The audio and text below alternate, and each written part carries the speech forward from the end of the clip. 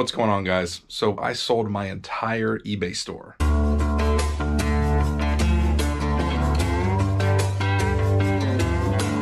I know what you're probably thinking. This is a joke, right? Because a few weeks ago for April Fool's, I made an April Fool's video with my brother-in-law, Brennan. We went inside a mall and we're acting like we were just gonna rent the whole place. But that was just an April Fool's joke, having a little bit of fun. This is not an April Fool's joke. This is real. So it sounds a little crazy to sell my whole eBay store, but the stars just kind of aligned with this. The timing was really good, so I went ahead and did it. My buddy Jamie is also a reseller and he's a little low on inventory at the moment.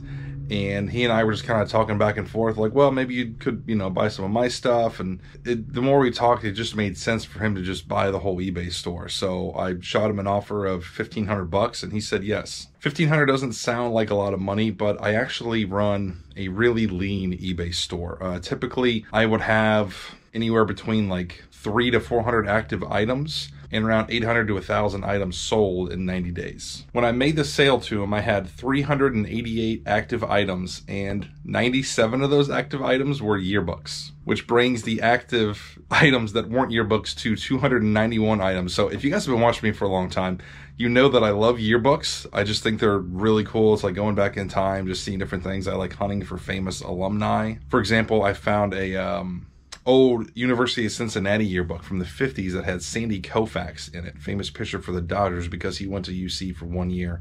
And I flipped that for $100. But generally speaking, yearbooks are not a great buy because they take a long time to sell. It's a very, small market you're selling to, somebody that went to that school. I just have a soft spot for them, so I tend to buy a lot of them. So I like to take those out of the equation of how many active items I have because I don't think it's a fair comparison of like, what I'm going to be selling, Jamie, because cost per item and all that stuff. I wanted to take the yearbooks out of it. So 291 active items is not a ton. Like I said, I run a really lean store. When I list things, they typically sell in a month, sometimes 2 months. So a lot of the things that I have right now, I've kind of been sitting through the winter a little bit and they just haven't been moving. So I thought it was a great time to just kind of get rid of stuff.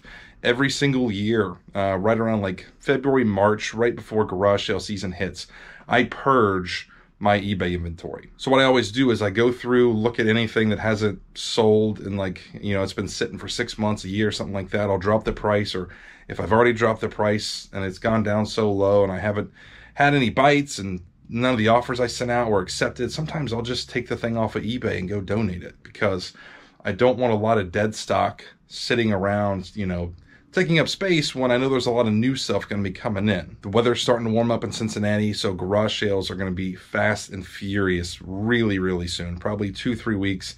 There's going to be more garage sales than I could even hit in a day. So the thought of cleaning out old stuff and making space for new stuff is really appealing to me. And on top of that, I've actually got 4 to 5 really big buys lined up. Funko Pops, action figures, video games, sports cards. I got a lot of buys lined up. So I love the idea with kind of starting with a blank slate and making room for all that new stuff coming in.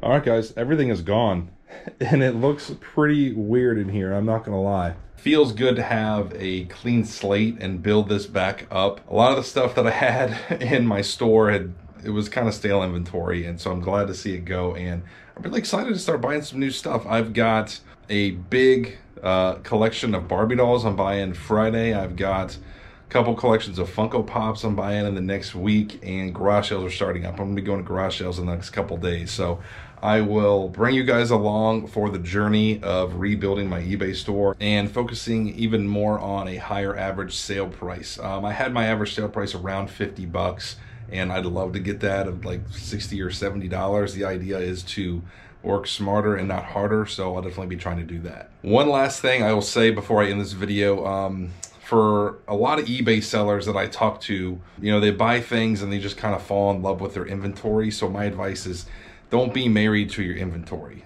You buy something, flip it, make your money, and invest that into the next buy and kind of keep that going. If you're a reseller like me and you're finding stuff one-offs, you know, at garage sales and doing buys and everything like that, your business is not your inventory. Your business is your ability to find things and to flip them for a profit. So as long as you don't lose that, you don't lose your business. So it might be a little bit scary and crazy that I sold off my eBay inventory, but I just think it was a smart move for the time of year and where I'm at currently in my business. So I'm really excited to see where it goes. That is it for this video, guys. Thanks for watching. I'll see you next time.